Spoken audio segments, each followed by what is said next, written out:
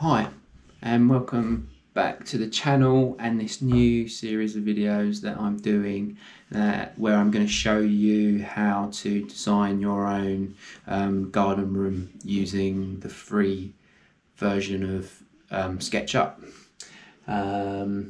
Google SketchUp, it's no longer Google SketchUp.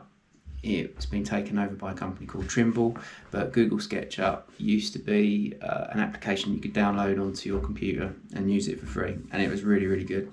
Now obviously you have to pay for it, but they have a free version which you can use online, so that works out really fine, and you can save everything you need to. You just have to create an account, but we'll go through that in a minute. So I suppose the reason for these videos is if any of you have been watching the Ultimate Man Cave build, quite a lot of thought goes into the work that I'm doing on those, and that happens in here in the dry, where I can sit down, can work out the sizes, I can lay it out, I can look at different elements of design detail without having to just hold bits of wood up and try and work it out on site, which is a pain, to be honest. So this is a really useful tool, and it's not too complicated, but there is definitely a process of doing it which I'm going to try and show you.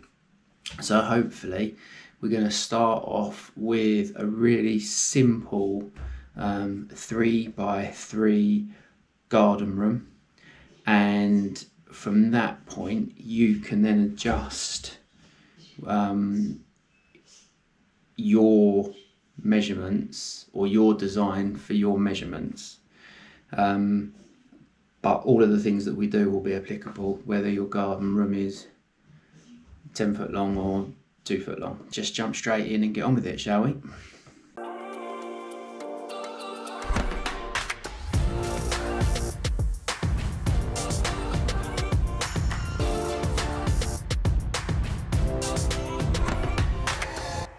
So the first thing we're going to do is we're going to go to the SketchUp website. So if you just Google SketchUp, then it comes up and it's just the SketchUp for free that you want to use, and then we can just jump straight down into start modelling. Now I'm already logged in, and if you have to set up an account, just go ahead and set up an account.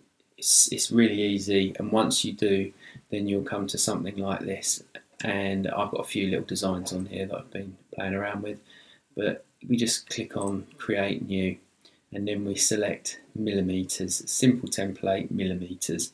That way we're all working in metric. I guess if anyone's watching this from a country where you work in feet and inches, that's probably what you want to use, but I'm going to stick with millimeters because I'm in the UK. So once you click on that, then you come into the 3D world. It's probably not called a world, it's like an artboard in some ways. Now this woman here is to give you an idea of scale, but we don't want her, so you can just click on her and then push the delete key and you get rid of it. Okay, so we've got a variety of tools down the left hand side and also options down the right hand side. So I'm not going to go through each one of these with you right now. We're going to just go through and we'll use the tools as we need to, one by one. But what I would say is that you're always having to sort of click and change, and it's very easy to get ahead of yourself before you've created anything and you've got like items get stuck together. So just one step at a time. So the first thing we're going to do is we're going to go down to the tape measure tool, and if you click on that, then there is a tape measure tool here, and that's the one we're going to want to use to start with. So as you can see, your icon's turned into a tape measure, and here you have your horizontal or your depth and your length accesses and your height. So we're going to start on the red one, and you don't want to be in the corner, you want to just be somewhere along the red line, and you're going to click and then drag it back. Now, as you can see, there's a green line, and that means we are dragging along the green axis. If we move the cursor up here, we can get it to drag up the blue axis, but we're going to kind of mark out the base first. So we're going to drag it. Now, what you do is you can unclick and then just type in 3000, which is millimeters, and that you'll see that that number pops up down here, 3000, and click return. That has then put this mark in exactly the right position at 3 meters from this. So as we're making a square, we're going to do the same thing again, and we're going to click on there, drag, and it's red this time because we're dragging along the red axis. So then we're going to type in 3000 because we've got a 3 meter by 3 meter garden room that we're making. So this is like basically the start of your building, and these just give us the perimeter of the building, so it makes it nice and easy for us to work on. Okay, so now we have the outline of our building. What we're going to do is we need to create the structure of the base. We're going to start with the structure first, then we're going to do the foundations, and then we'll start working our way up.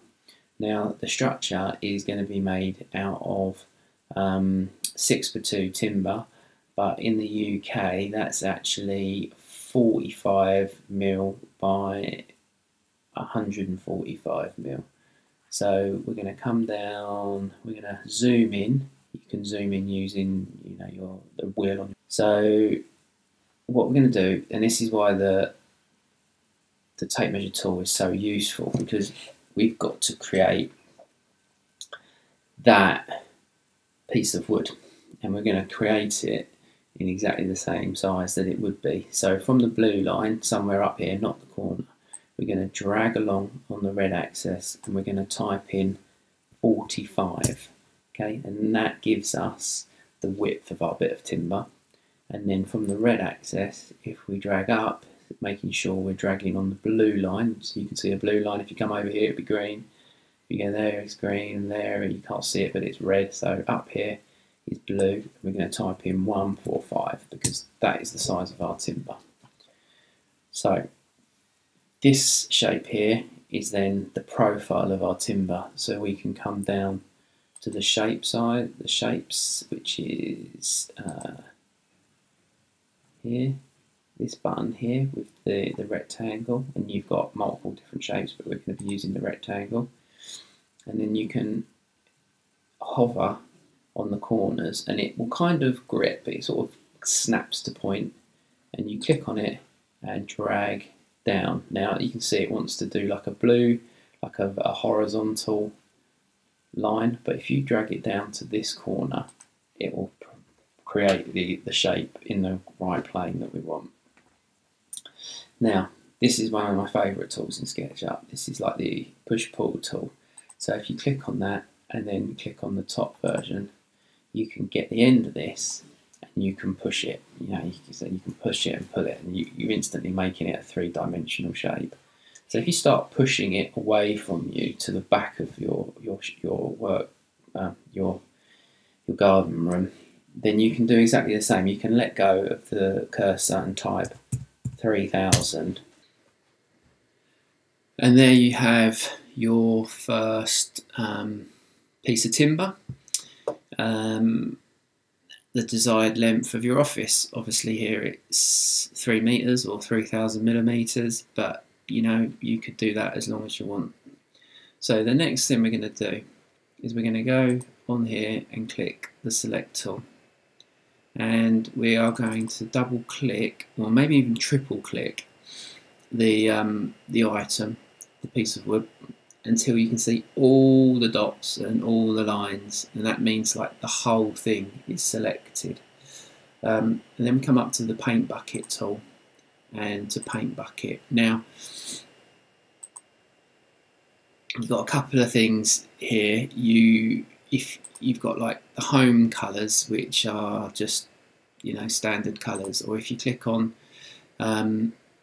the browse icon, then you get a real mixture of metals and glass and vegetation, but there's at the bottom there's wood, and if you click on that, then you get a few options, and I just normally try and pick something that will make it look a bit woody.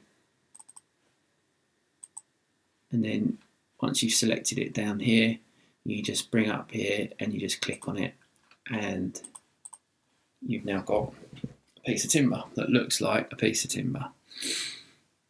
Obviously, you feel free to pick any of these that you want. Now, if we double click on it again so that everything is selected, and then right click, what we can do is you come down and you make this a group. Now, basically what that means is, as we get more of these, because we'll duplicate these, they don't merge. If you don't create groups, then items merge, which means then if I select this one like this, I can move this around and it won't blend into any other shapes.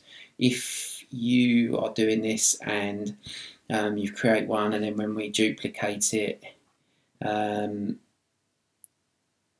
two items become one, it means you've not grouped them, and that's it gets really complicated then, because it's really difficult to uncombine items, if you like. So what we'll do, with this selected, we'll click on this button down here. This is the move tool, and we'll just use the one with the 4 arrows in all directions. Now you can hover over the corners and it'll give you like sort of the places to link to, but because we are coming, if you zoom out a little bit, we're going to come over to this point. We're going to use the closest corner. So if you click on that and push the Alt key on your keyboard, that makes a copy. And I mean, you move it around wherever you want, but if you kind of keep it in line with the red axis, then you can bring it all over, and it will, where you've created the ruler here, it will automatically lock onto there, and basically you've now got two sides of your base. A tool that's really helpful is down here, is the orbit tool. Now you've got two tools in here that I use a lot. One is the actual orbit tool, and if you click on it and then drag, you can spin round the model, which sometimes when you're changing the way you're working, so we've done that one and we're going to come across here now, so I sort of come around here and it makes it a little bit easier to drag things along. And then the other one is the hand tool, and that just, if things are getting a bit out of line, you can click on it and drag the screen around. Okay, so with this one selected, we're going to go to the move tool, but we're going to click on the rotate button this time, and what we want to do is we want to rotate this piece of timber. Well, actually what we want to do is we want to make a copy of that first. So we're going to go back down to the move tool and click the arrows, and we're just going to click on the corner and make a copy. So that's all great, and then we're going to go back to the move tool and click on the rotate tool. Now again, with everything on SketchUp, if you've got a blue arrow, it means a blue circle, it means you're going to rotate it in one axis, and if you've got a red one, it means you're going to rotate it on another axis. So on this one, we're actually looking for a blue axis. So once you've got it, you can click and you can kind of turn this wheel round, and it won't turn the thing round at the moment, but we want to turn it 90 degrees. So we're just going to come round, and it will again lock onto the axis that you're working on, and then you click again and then it will spin round. Now don't worry about its position at the moment, and just click off to then have that done. Now you don't have to. The next stage is go back to the move tools and click on the arrows. Now if you come down here and grab this far corner and click it, you can drag this up and we'll be able to put it over here. Now again, this is going to be a bit long because we're 3 meters by 3 meters and we've already added 45mm this way and 45mm that way. But I'm going to use the orbit tool just to spin round to this corner and zoom in a little bit, and then back to the move tool. So I'm going to grab this corner and I can bring it up, and it will just, if I put the cursor on this corner, it automatically jumps into position, and then zoom out and we're good to go. And then again use the orbit tool to bring round to this end, and then we're going to go to hang on, I'm not sure where they've put it in this one. Scale tool.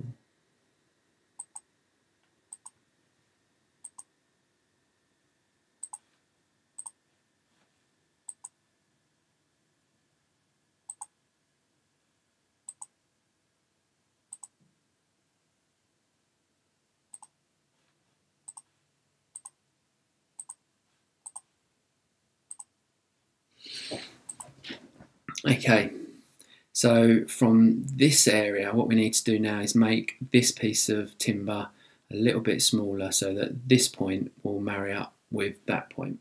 So in the move tools again, you have the scale option, and if you click on that and then click on the piece of timber, you have all of these dots or these points. Now if you drag a corner point, it will scale the whole thing down, and all we want to do is make it shorter. So we're going to use this middle point, and we just get that and we drag it until it kind of locks into point there. You can drag it through and you can drag it past, but if you kind of put your cursor on the line where you want it to go, it will just drag and then you can drop it. Again, use the orbit tool to kind of have a look. Zoom out a little bit, and there is our first one. Now it gets a little bit more straightforward because we've got what we need.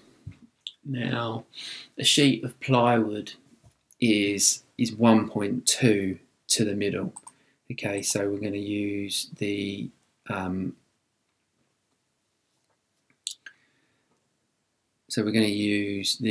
tape measure tool, and we need to mark from here, click on there and drag along the green axis, and I'm going to type in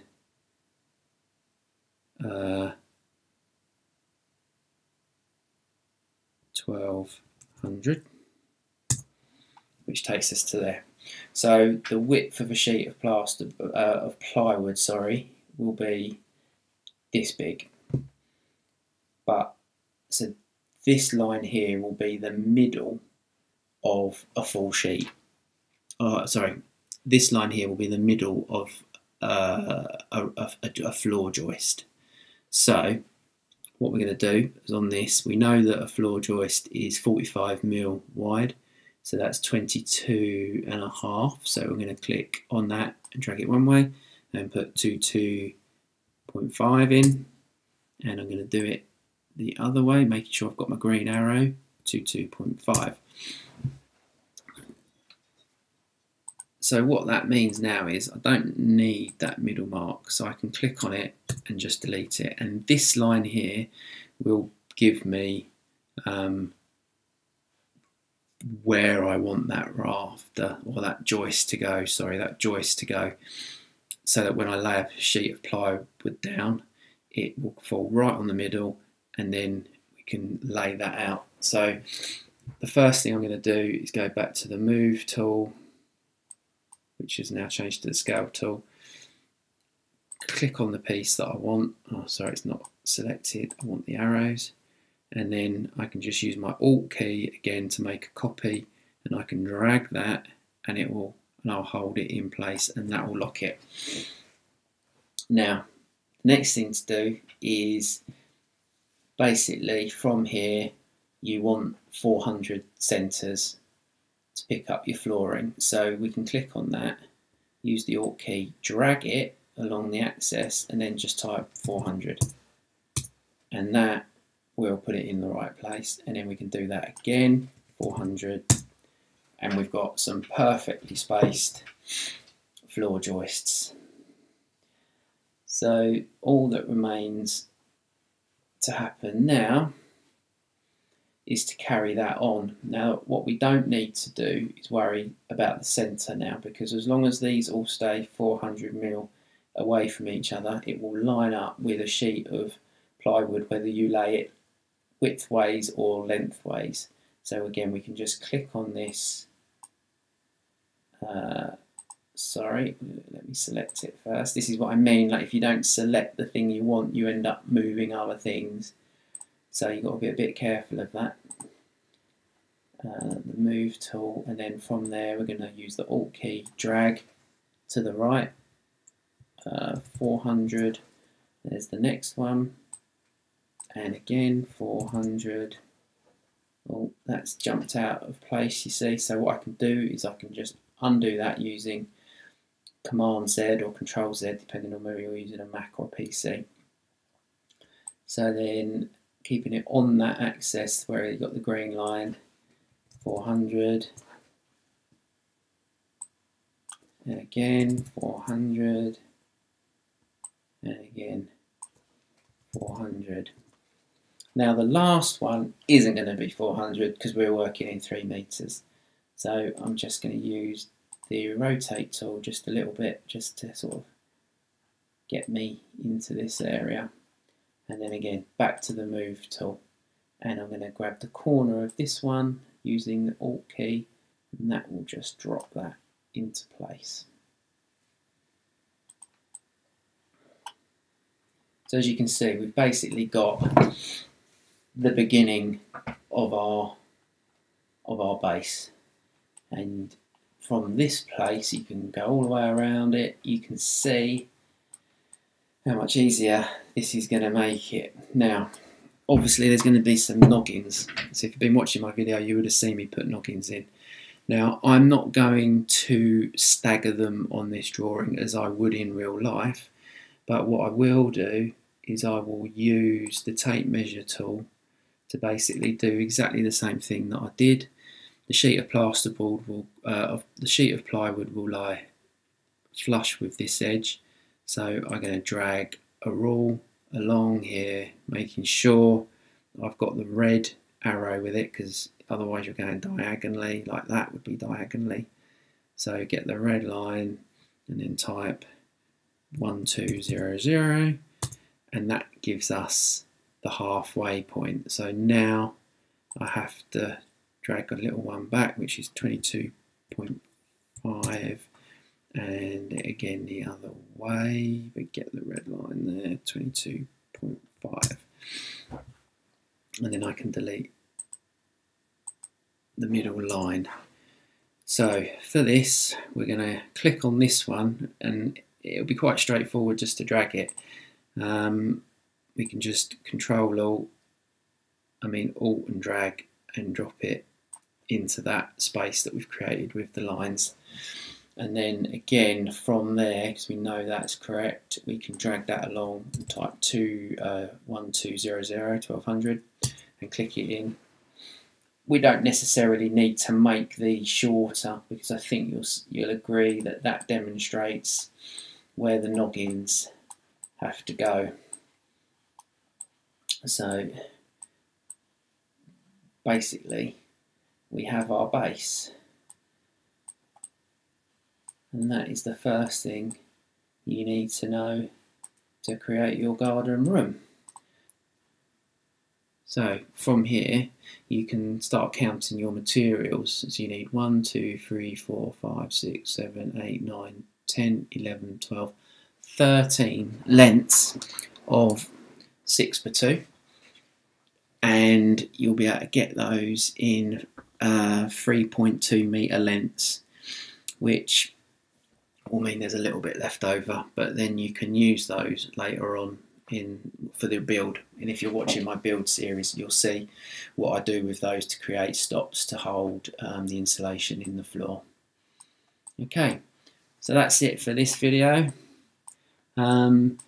Next time we will be looking at the foundations and where they're going to go, but that's a really good start, and if you have any problems let me know, and see you next time. Peace.